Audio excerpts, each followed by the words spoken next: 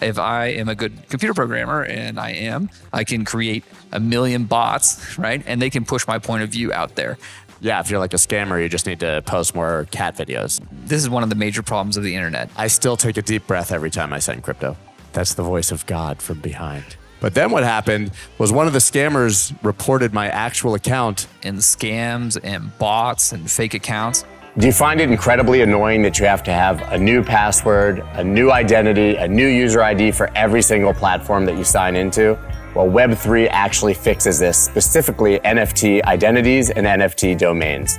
I sat down once again with Matthew Gould, the CEO and founder of Unstoppable Domains, about how they're going to make this incredible feature a reality in the future and how important your privacy and data truly are. That's dope.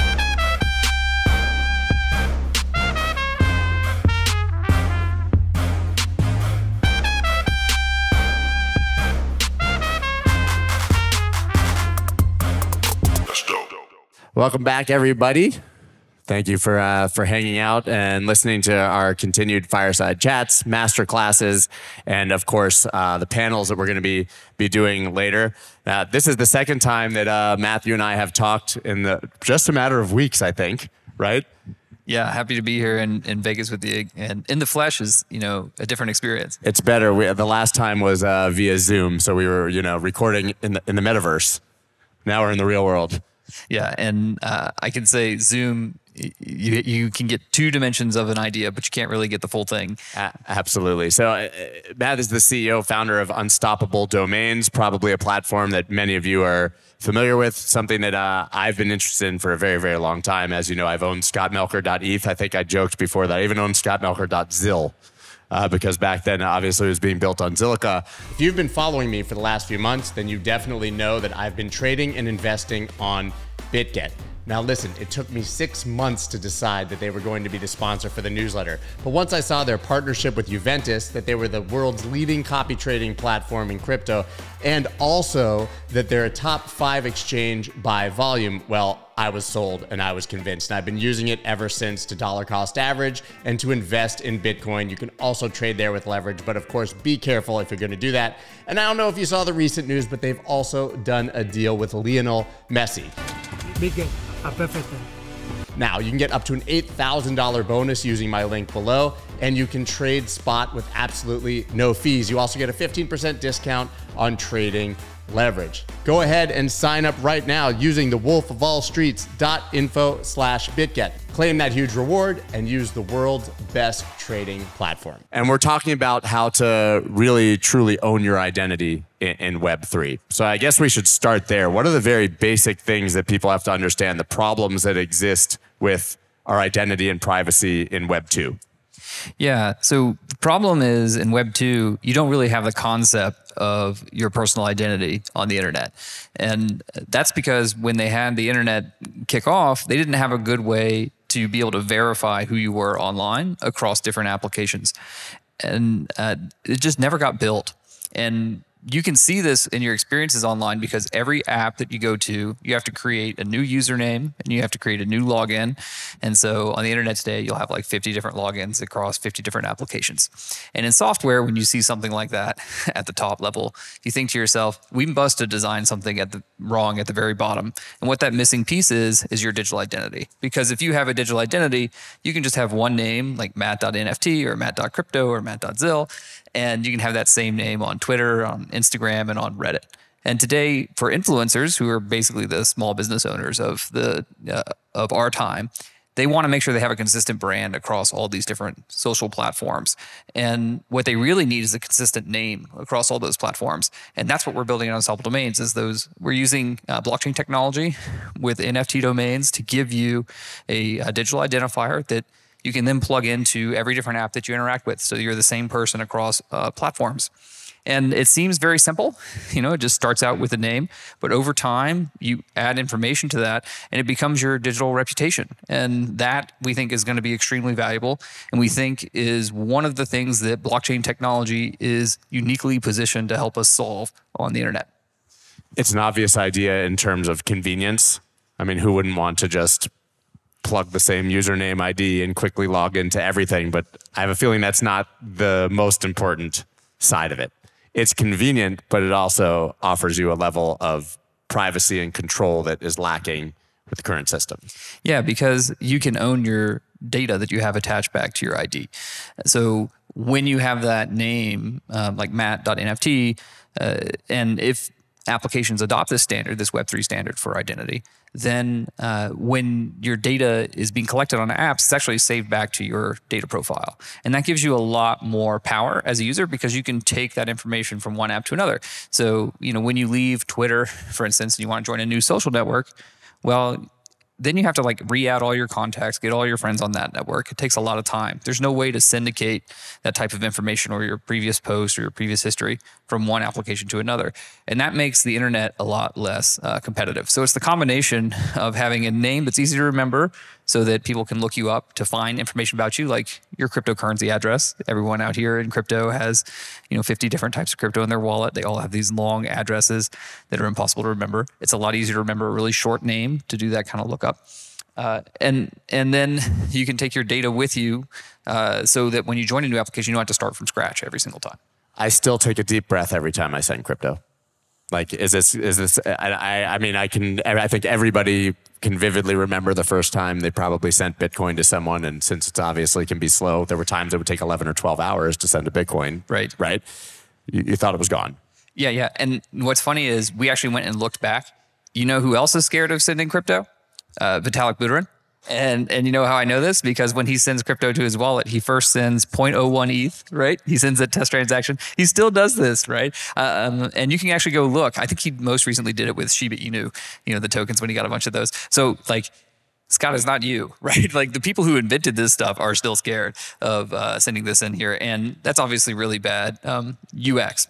How challenging is that to do cross-chain? Because obviously then you get the confusion where someone's like, well, you could send Ethereum to scottmelker.eth, but what if they don't realize and they send you Solana to that?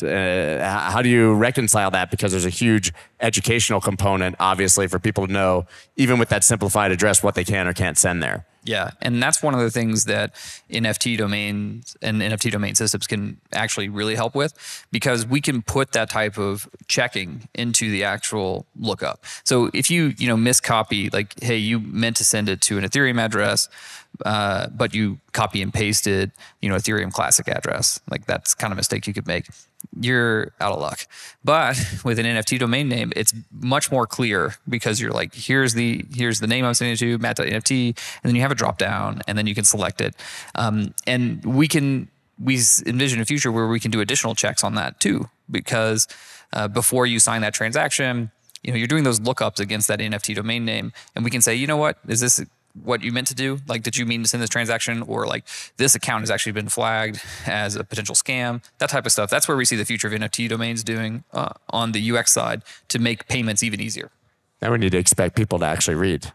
Very challenging. Yeah, well, I actually like it if you can think about it. Some transactions are more dangerous than others. So if you're sending $50 or a couple $100 or something, then yeah, we'll just let that thing go through. But if you're sending 50,000 or 500,000 or 5 million, then we imagine that you could set up your domain profile so that you do an extra check, right? Just like, are you really sure that you're doing this? So yeah, but we need to make it convenient for those easy transactions.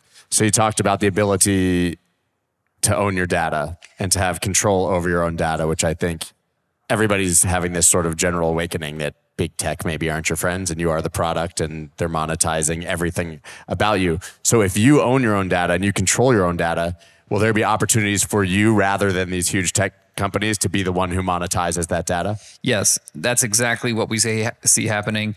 And you'll actually see some things from us in the next couple of months where we're actually pushing in that direction. So we haven't really pushed on that yet for you to monetize your data, but we're going to have some first versions of that inside of rewards programs and deals with partners. And that's kind of where we think it's going to start because that's less regulated. But then eventually there's going to be entire marketplaces around your data. The other thing that's interesting about you having control of it is you can make sure it's accurate. And this is something that's not really talked about a lot, but all sorts of problems will happen when other people are providing your data, and they could have wrong information about you on your credit report. For instance, people have experienced that, but it actually happens on the internet too, in even weirder forms. So if you've ever gone shopping for your significant other, and then all of a sudden, you go on another site and they're showing you like things that have nothing to do with yourself, right? And that's because they have now added to your data profile that you are so I actually looked at mine on Google, and they literally have like a guess of, and it's like he's 91% male, because I guess I do 9% of my shopping for things for my wife, right? And what I'm saying is they don't have a perfect profile of me, because I'm the person who knows the most information about me, and we think that it's very natural for you to be the one who looks at that data, who confirms that data, who signs off on that data, and that'll help prevent a lot of problems too. In addition to hopefully switching the model for monetization. And honestly, it's a threat to these big companies like Facebook, Google, and Apple. And we're already seeing a lot of pressure from those companies trying to offer competing products to Web3 products in this space. But I think in the long run, they're not going to be successful. Do they end up being the Kodak and Sears of the last sort of market cycles and they die? Or do you think that they retool and maybe even co-opt some of these ideas and utilize some of the Web3 functionality that's being built? It's going to depend on how they adapt. And I think the company that knows that it is under threat the most is Facebook, which is why they're investing so much in building the next building a VR metaverse, a VR platform essentially for the metaverse, because they know that they need to be the next iPhone. And so they're really investing on it. So I think they're the most threatened, but they're also the one that's taking the biggest steps to kind of sidestep it, because they think if they can be the technology provider for these new virtual spaces, then it's okay if they're not the data collector. What year was Unstoppable founded? January 2018. So you've been through a few cycles. Yes, and I was in crypto before that. Right. So you've experienced these market cycles, and you probably have at least a good grasp of what adoption looks like, regardless of bull or bear market. For you guys specifically with these domains, are you seeing continued interest in them even in the bear market? Are your metrics still trending up, or like everything else we're seeing, are you seeing sort of a bear market for this as well? So we recently pulled this for the industry, and NFT domains, believe it or not, and we'll see how the rest of the year holds out, but it looks like we're going to be flat this year, which in a market where Bitcoin and Ethereum and cryptocurrencies is down a ton, and then sales on items on secondary markets are down a lot. And that's because there's a lot of new entrants to the space of digital identity and NFT domains, creating a lot of new products in here, not just Unstoppable. So it's not just 100% us.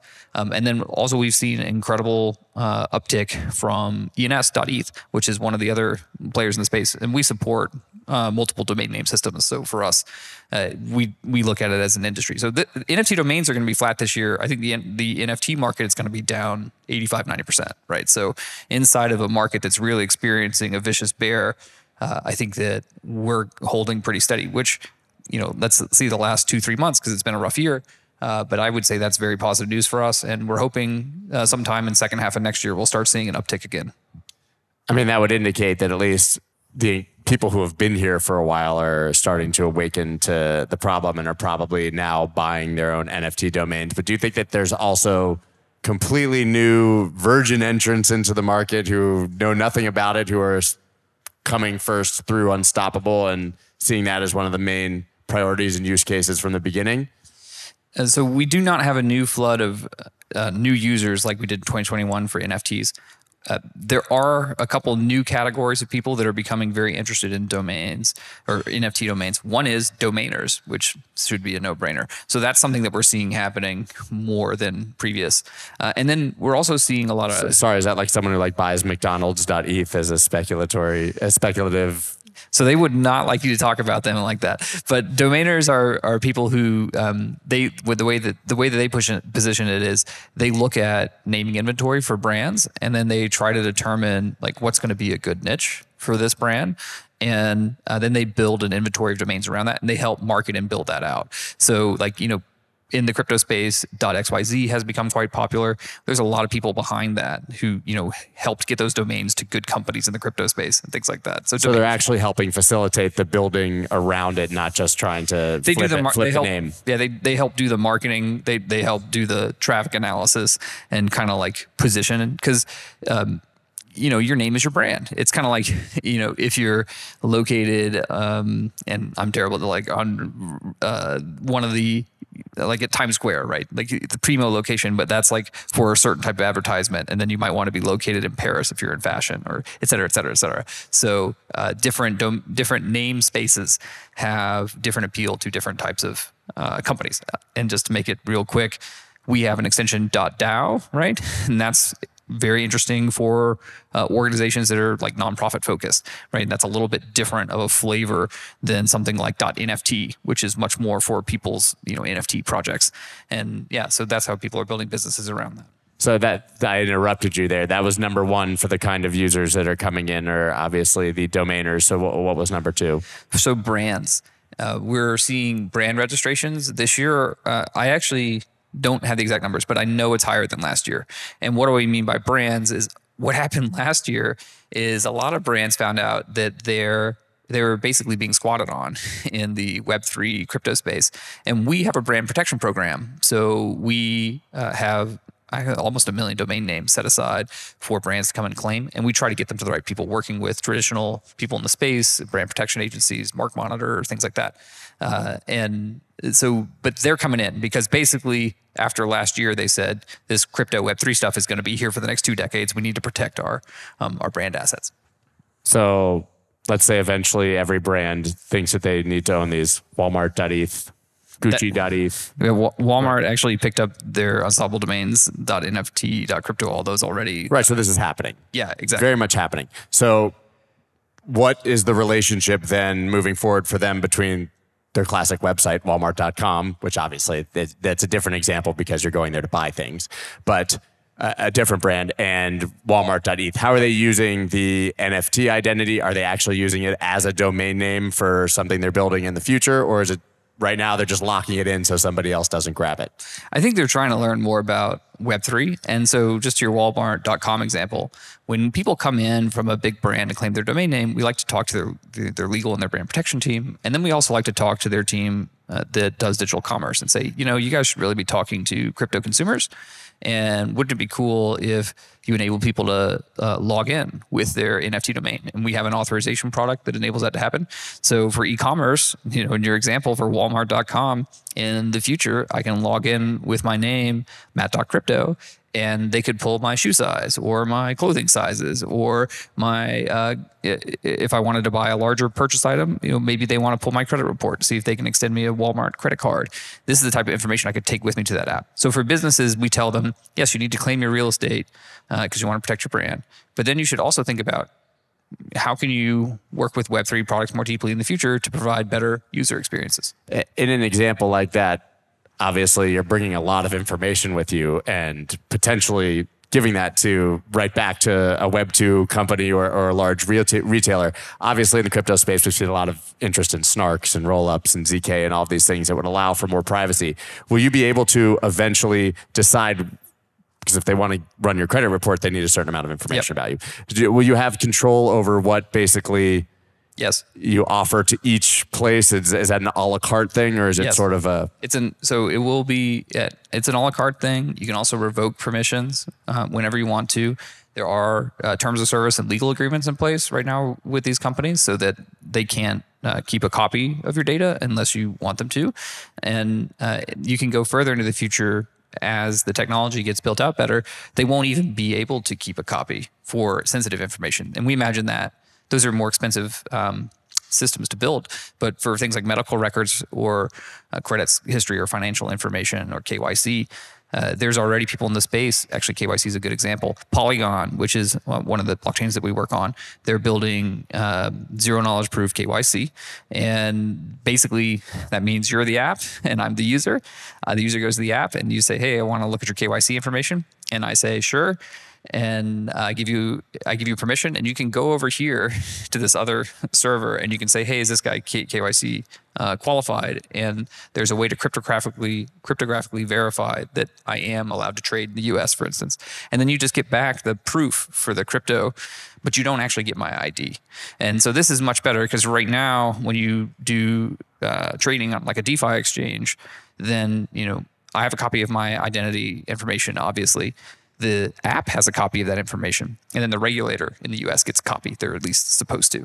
And the model that people like Polygon, ZKKYC, and I forget the name, I apologize, is working on is the app doesn't have to have a copy anymore. The app can just have the proof, right? And then the regulator can get their copy from the user, right? So that the only people in this, you're reducing it by one, which I think is a huge improvement. You talk about when you're trading on DeFi platforms, obviously, and KYC and all of these things. I know that you love markets. But what are the applications of this if you are a DeFi trader or user or someone who's really native to crypto and using it beyond as your login to Walmart.com? Are there ways that this will integrate with absolutely existing platforms in DeFi and other decentralized platforms? Yeah. So we think the first place you're going to start to want to use this will be in the unregulated like aspects of the market. So what do I mean by that? So you could log into Uniswap, and I do think that there's a future place where you can run your KYC check in a safer manner by just connecting your wallet. But I think short term, it's going to be more like you can sign up for Uniswap rewards program, right? Using your identity. And obviously you need to have an identity if you're going to have a rewards program in crypto, because otherwise someone will just Sybil attack you, create 5 billion addresses and go get the airdrop, right? Because people do that already in crypto, like trying to game airdrops and things like that. So crypto rewards, I think, is going to be the thing that you're going to see. So as a power user, and that's where we're going to be pushing into in the very near future, along, and continuing working on the core products of making it simpler to send cryptocurrency to each other, and then adding social validation to your domain name. One of the other things that we actually do already is when I sign into an app with my NFT domain, the app can actually, if I have my Twitter verified, they can check my Twitter, so they could see that, oh, it's Scott Melker signing into Uniswap. He's famous. We want to give him 20% off his trading today, right? I highly encourage them to do that. Yeah, exactly. So like this is the type of like targeted micro influencer marketing that we think can happen with consumer identity. And the difference is, instead of Google being in the middle here taking a vig on that information, that the company can instead directly offer you rewards for participating and cutting out that middleman. Those companies make $100 billion a year in revenue. And that's the type of thing that small businesses could instead use to incentivize customers to discover their products directly and save you money.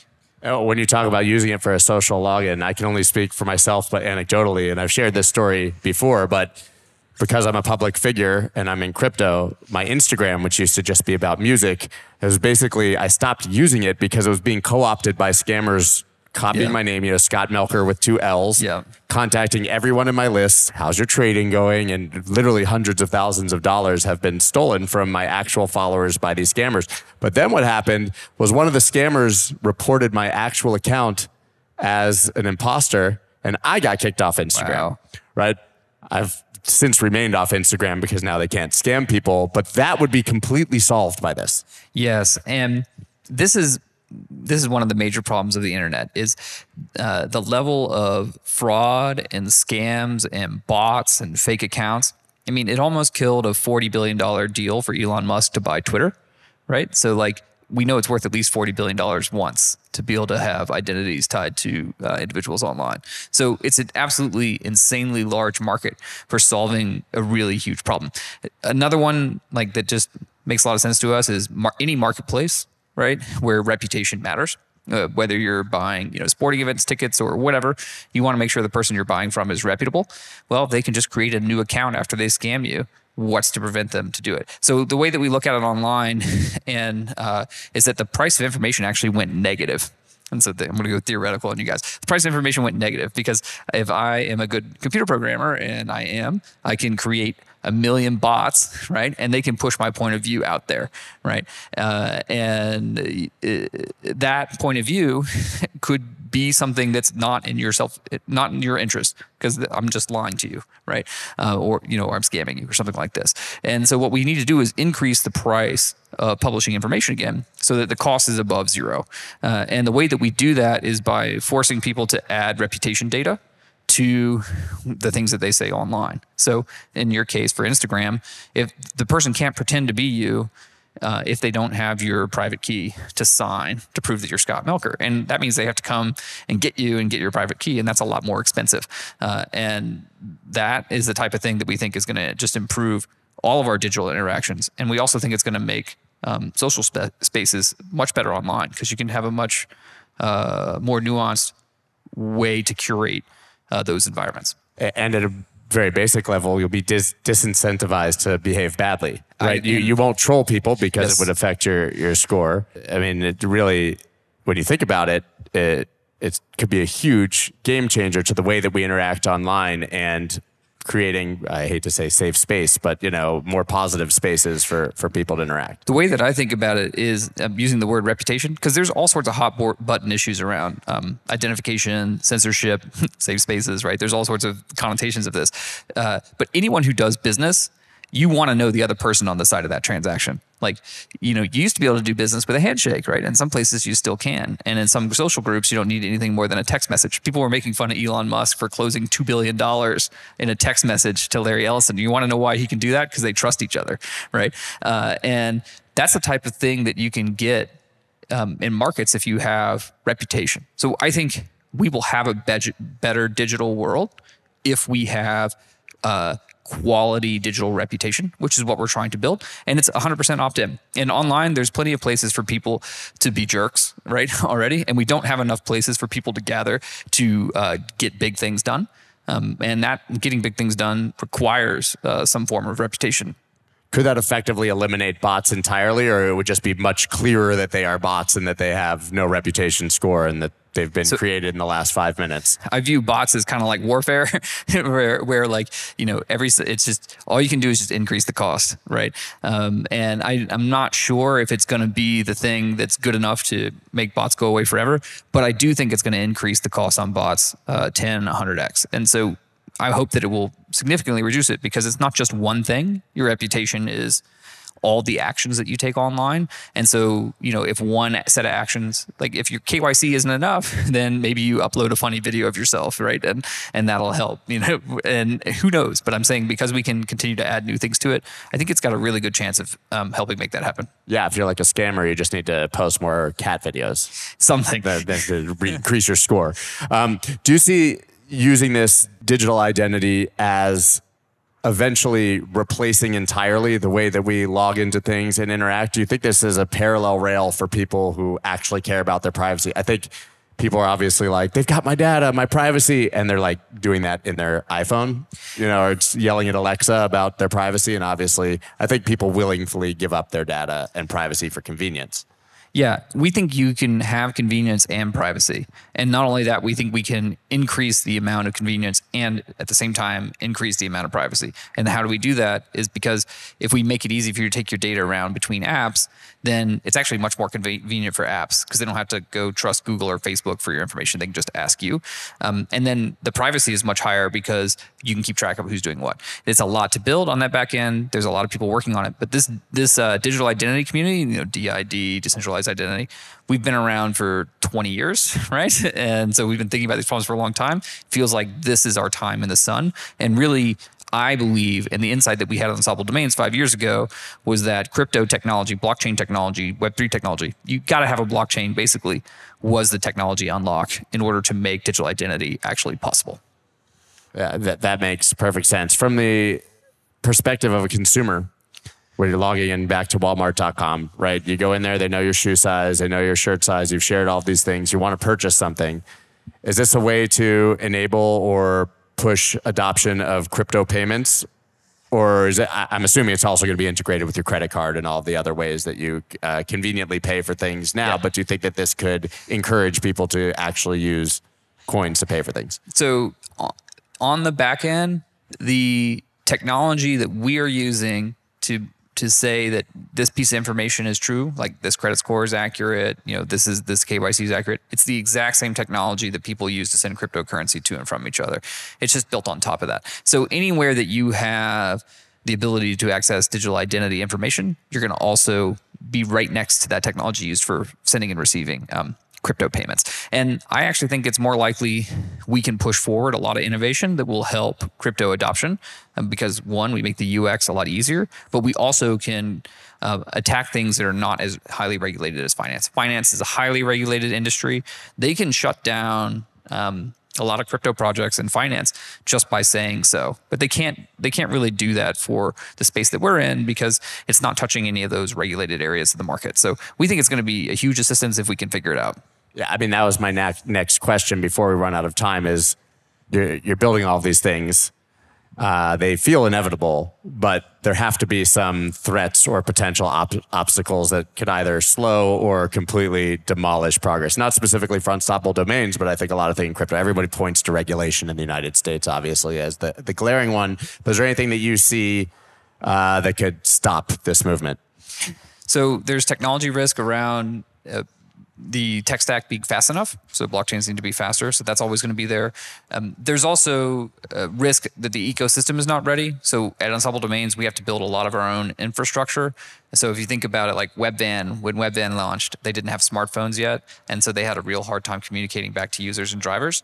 And then now Instacart launched, and Instacart's doing pretty well. And that's because everyone has a smartphone. So there may be some things that we don't see. So it's like unknown tech risk, and everything else is operational. So that's kind of how I see it on Unstoppable Domains, and we think that it's worth trying now, because if we just make the future happen 3 to 5 years early, then that's plenty. So what can people do if they want to go check you guys out, if they want to get their first domain? And once they do, what's the first thing they should do with it to start to get comfortable with this and get a feel for why it's important and how it can be used? Yeah, so you can go to unstoppabledomains.com, and we have domain names there starting at $5, and just sign up for an account, get your domain name. As soon as you've picked out a domain name that you like, I think the first thing you should do is claim that domain name either to the Unstoppable mobile app or to your wallet and set it up for your cryptocurrency addresses, and then post that name on your social profiles, Instagram, Reddit, or Twitter. You see people doing that already on there, and so that people can look you up. And when they go and look up your name, actually, you have a profile page, and so you can start to build kind of like your LinkedIn profile for your crypto Web3 cred, and that's going to build up over time as you have interactions online. So that's how you can kind of start building your Web3 reputation. Is there an advantage to being extremely early and doing that now? Well, you're certainly going to have better choices of names today than you will tomorrow. That makes perfect sense. I already own mine, so nobody's going to get that one from me. Scott, Matt, we have a question from the audience. Oh, we have a question from the audience. Awesome. Sorry. Yeah. I hope I can make it quick. I do understand that someone wouldn't be able to prove that they are Scott with 2 T's Melker, but couldn't they create Scott with 1 T Melker and then prove that that's who they are? And it's actually a 2-part question. Yeah, so a couple things there. What we see brands doing is usually they'll get several of the domain names around their main brand name. So they'll get misspellings and other things like that. So like when in Scott's instance, he would try to go ahead and get those domain names for close matches is what we call those, so that he can protect himself that way. And then the second part to your question is they could claim to be someone else, but you could actually click through and see that information too. So what I mean is, if they verified that they were, let's say they're on Instagram, right? And they're like Scott Melker, and it's, with a slight misspelling. And then they said, they proved that it's them because here's my Twitter handle. You could actually click through to that Twitter, and then it would not be his real Twitter, right? Because they wouldn't be able to verify his real Twitter. They'd have to also create a fake Twitter. So that's the thing about what I'm trying to say is with reputation data is you have multiple pieces of data, not just one. So, and as long as you can pull that profile and see the list of multiple different pieces, you can click through each of those different pieces of profile information, and then they would have to fake every single one of those. And that's what I was talking about earlier. When we want to make it more expensive for people to fake, they would have to not just fake his Instagram, they'd also have to fake a Twitter. And then if he had another piece of information about himself, they'd have to fake that piece of information as well, and on and on and on. Is that what protects us? Is assuming that they won't go that far as to create 2 or 3 or 4 or 5 or 9 social medias? So, and then if we go one more layer deeper, you could even put a service on top that analyzes that information and then returns a score, or like a risk score. And that's what I was talking about with crypto payments, where I said that like before you sent a payment, we could tell you, hey, this transaction looks unsafe. And then we could do that based on the value of the transaction. So you can add that analytics on top, but you have to have a way to add that reputation data. If anyone else has a question, we'll take them. Yeah, I'll do Q&A for a bit. Go ahead. Do you guys have any developer tools? So if I wanted to build an application on the iPhone app would natively integrate with purchasing domains directly from your platform, so the user doesn't have any. Yes. And we have the developer docs up for like the API endpoints and everything. And we are trying to build those out as absolutely quickly as we can. And we will literally hand you the code. So, because we have an iPhone app that does those things. So we'll just copy paste the code if we have to send it to you. But it's the goal is to get all of that out there. And we do have the first API docs on our website. Guys, if you want to ask a question, please raise your hand. That's the voice of God from behind. Well, we got this guy. Oh, here he is. You're in trouble if Dave Weisberger has a question for you. No, just actual genuine question. How do you deal with, I just, clicked on your website and, there's so many different domains. So like in the beginning, back in the 90s, yes, I'm old, I grabbed Weisberger.net as a domain name right after Lauren Weisberger, the author who did Devil Wears Prada, grabbed Weisberger.com, but hadn't thought to get Weisberger.net, so I grabbed that one. Given that there's .crypto, .this, NFT, .com, .io, how do you handle that just by having the domain? I guess maybe I totally don't understand. Or maybe I'm asking a really dumb question, in which case consider it, consider the fact that I understand I don't know very much. So there are a lot of NFT domain spaces, right? And we actually think that there's about 1,500, I think, TLDs in traditional internet. I think, and I personally think, if you just want put my thumb up in the air, I think there's probably going to be about 15,000, right, for Web3, right? And so I think that trying to pick the best one is going to be pretty difficult. So I think what you want to try to do is pick one of the better platforms. Right. And so like Unstoppable Domains, for the extensions that we have, we stand behind them. And those are the ones that we work on pushing out to market. And so we try to make better tools for those systems. And we think that's going to be one of the differentiators between NFT domains and then the traditional domain name industry, is that it's actually going to matter which tech platform you are on. And we do think that there's going to be a couple of tech platforms that emerge that are going to be successful in this space. So if you think about it from that perspective, that may be helpful. And then, it's tough. There's a lot of potential real estate out there just to pick up. And there's domainers who spend their entire lives trying to figure out the one's better than the other, and I don't pretend to be the best at that. So I'm wondering, with all these new TLDs, are they like linked in universally with the existing DNS system, or do we need a parallel mechanism to be able to browse to them? So we believe they're all going to be interoperable. That is one of our core beliefs at Unstoppable Domains. And the reason why we say this is because they're already interoperable. so like you can actually import your DNS records into some of the NFT domain name systems. So you can actually use your .com or .xyz domain to receive cryptocurrency payments, right? And now it's experimental in a lot of places, but it already works. And I think that we're going to have cross interoperability between these systems in the long run. And I think that traditional DNS over the next 2 decades is going to end up adopting a lot of the technology standards that we build in the Web3 space, because we open up new markets for DNS, right? You can't log into your Amazon app. You don't log in with your .com domain name right now. You log in with your email. Thank you, guys. You guys absolutely check out Unstoppable Domains. Really an incredible company, and they're moving the space forward massively for all of us. So thank you, Matthew Gould. Thanks, Matt. Thanks, Scott. That's dope.